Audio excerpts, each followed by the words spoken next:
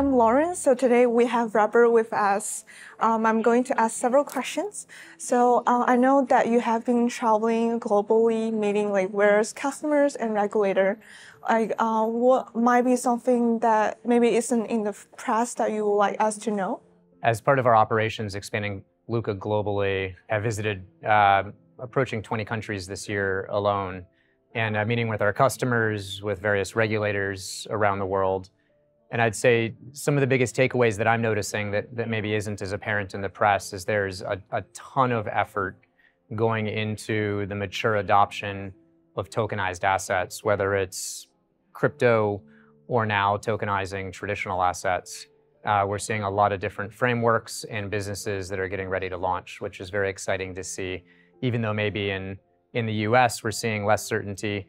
But I'd say it's not slowing down the rest of the world. I know like Lukka was the first company in the crypto industry to obtain the SOC1 report in 2018, and you're now using like some more globally recognized risk frameworks. So like, how do you see, what's your thought here, and how does that relate to the data business? Sure. Yeah. So we're in 2018, the AICPA SOC 1 Type 2 was our first one. We were the first in the industry to obtain that, which really, for anyone that's not familiar, it's all about processing integrity and data completeness and making sure that our products do that. So if we have software, making sure gain-loss computations are accurate and the data is complete.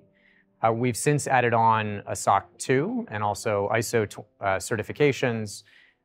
We have our Lukka Prime products certification of adherence from IOSCO under their financial principles for benchmarks. And we'll continue to get all of those different things that our customers need to help them trust us. I'd say that they're even more important when we're dealing with crypto assets, because this ecosystem uses a lot more data and a lot more technology than traditional markets do. And it's new technology that's very innovative. So we need to think about risk in some new ways, but still need to think about risk. So it's the same old frameworks, but we're applying them to new technology risks that now exist today. And that's been a big differentiator of Lukka's from the beginning. So we'll continue to get those to help customers trust us. And it's really built into our organization's DNA is thinking about risk management first when we're building all of these products. Like I heard that Lukka's recently acquired Confirm, and adding like on-chain capability to like support ML and compliant user cases. So like, what do you see? How does this fit into the other software or like data offerings? Yeah, so we started off managing data for our customers, and we built data products internally for our own internal use, honestly, to make the software work. So whether they're pricing products or other standardization-related products, like our Lukka reference data product.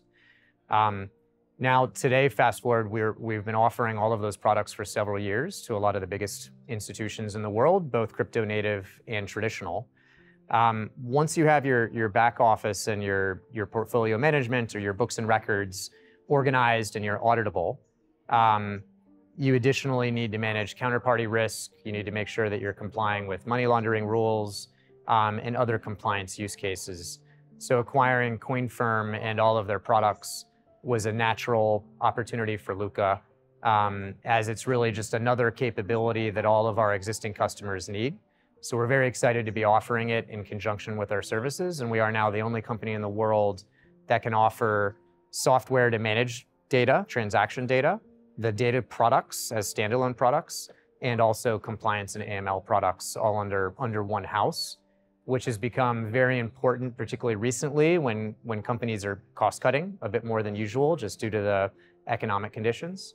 And they're looking to consolidate vendors or streamline legal reviews, vendor risk reviews, and things like that. So very excited to have acquired them this year. Thank you, Robert, for sharing all those information with us. Yeah, and thank you for having us today. My pleasure.